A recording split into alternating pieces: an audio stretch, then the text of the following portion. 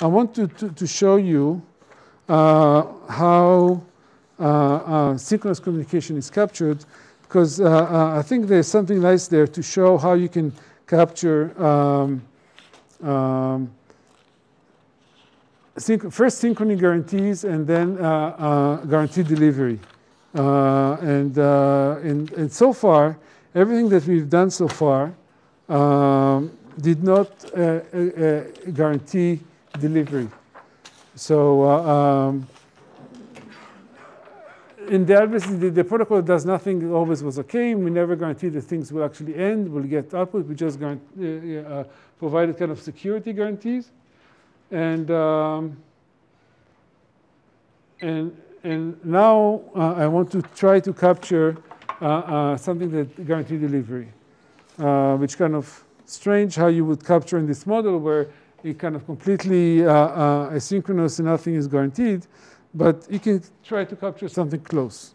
So I thought it would probably be best to actually show it directly on the paper than copy it and mess it up and stuff. So here I want to give a service to the protocols above me, that the service of a synchronous network, right? So the network is completely asynchronous. The underlying network is completely asynchronous, and there's no guaranteed delivery. Still, I want within my protocol instance, the guys that I'm talking to, as FSYN, they should have the feeling that they are talking to a synchronous network.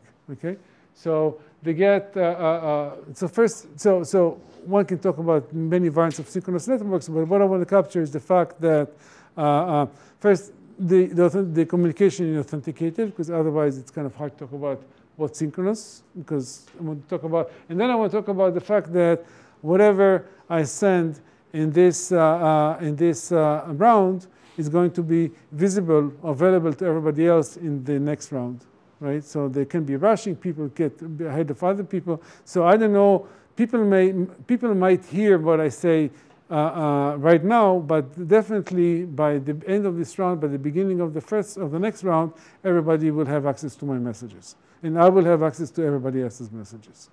Okay, in this sense, it's synchronous. So here is how I do it. So the functionality expects. So it has its SID, the session ID, already. It has the form P included inside it. There is a list of participants. That's the guys that are going to be part of this session. That's the guys I'm talking to. So when I'm activated the first time, I already have a bunch of parties I know who I'm going to talk to. Okay, and then I do the following. So if I initialized by my round number, and then I'm waiting there, doing nothing. I'm waiting for input from parties, right? So as soon as I get an input from a party, which is part of these guys, then I get from this party a message and a round number. Okay. Okay. So I'm getting a message and round number. Sorry. No. So I'm sorry. So this, I thought there was one message to everybody, but no. So this party P, what it's going to do is sending a list of messages to recipients, right? So to recipient RI is going to send a message MI. So whatever message you send to everybody else in the group, okay? So I'm going to record, that's the messages that this party sent to everybody in the current round, which is R initialized to 1.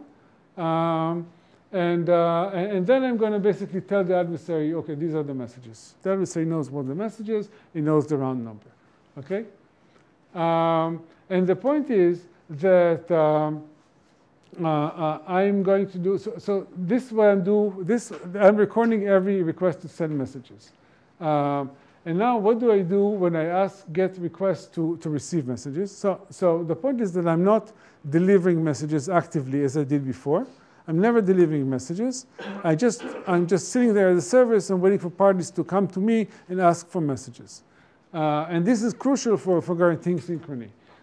So whenever somebody comes to me and asks for messages, then I do the following. I basically give them all of the messages that they have available up to this round. Or if you actually specify the round number, I can tell him, look, if the round number is something they already reached, then here's the message, your messages for this round. And otherwise, sorry, no messages yet. I didn't reach this round yet. Okay? So this is what I'm doing. And then the point is that I'm advancing a round number only after I got the messages from everybody for that round number. Okay? So I'm only advancing the round number after I got a message from everybody. And that's it. So you can kind of think and say, why do you say that this is guaranteed delivery? Because nothing is guaranteed here, because the adversary can always stop as before, and the competition can stop. But I say, okay, fine, the adversary can stop. But the point is that if he stops, sure, nothing happens, but everybody stops at the same time. So as long as the competition continues, everybody has the guarantee that we're all at the same place, right? We all got the same messages up to maybe in this particular round, somebody asked before me. But we definitely have all the guarantees of a synchronous communication, okay? And if in addition there is some other guarantee that says that the protocol, the system continues, nothing crashes, then of course it will continue.